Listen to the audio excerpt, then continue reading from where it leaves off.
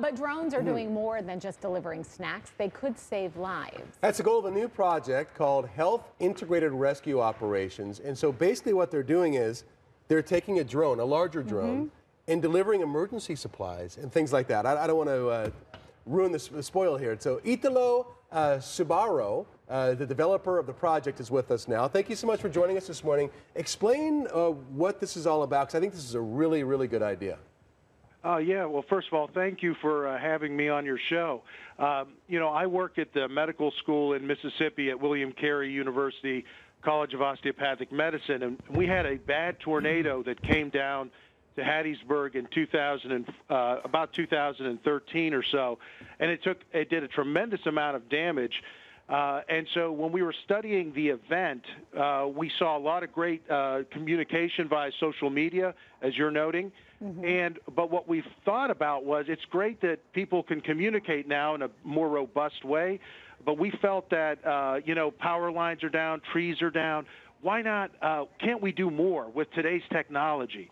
So we thought of this idea of an ambulance drone essentially to be able to provide a critical bridge where we could essentially have a medical package and integrated telemedical package that could be deployed to a given GPS address and land there and be able to provide critical life-saving interventions and potentially provide a critical bridge by the time first responders get there.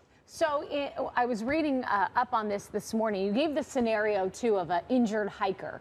And talk about how that would work, especially the telemedical portion of it, and how somebody who obviously is not versed in, you know, helping themselves or the medical world, how they would be able to either help themselves or somebody that was with them that was severely hurt.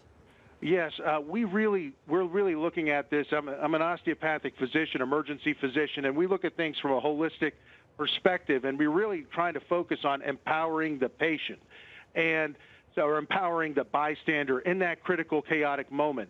So we've designed these kits that when they open up, they're very sort of user-friendly, if you will. We actually have some visual technology. In this case, Google Glass is what we're using. And we have them put those glasses on so we can see exactly what that bystander is seeing, and we can talk to them in that moment. If it's a wilderness type of emergency, we can provide some critical needs right then and there. So as the kit opens, you actually see a physician in the portal or another healthcare provider. And within the kit itself are a number of different medical interventions that we could use to, again, provide critical life-saving interventions in the moment. Right. I mean, you can almost see like military applications for this, if they're in the middle of a firefight getting, you know, help to people, or if there's a gas leak or somewhere, or a flood where somebody's stuck on some island somewhere. So many uses for this. Yeah, we're very excited about this. We feel we're just kind of at the tip of the iceberg. We're working with our partners. We're in Hattiesburg, Mississippi, and we're working with our partners in the state to be able to utilize this within the confines of emergency management. And also, I think when we envision it, really to be plugged into any existing 911 network. Yeah. All right. Well, you know what? We look forward to more to come with this, and we wish you the best as you continue to push this forward, because it really is, I think, the wave of the future interesting technology in the medical world and see technology. So many applications too. Italo, thank you so much for joining us this morning. Great idea. And thank maybe you so we can much. check in later as we go forward.